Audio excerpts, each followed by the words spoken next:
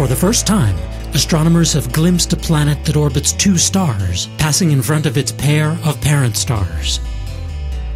Using the orbiting Kepler Telescope, Lawrence Doyle of the SETI Institute and his colleagues found the planet transiting both stars, and also saw an eclipse of one star by the other. These lucky coincidences let them make very accurate measurements of that system.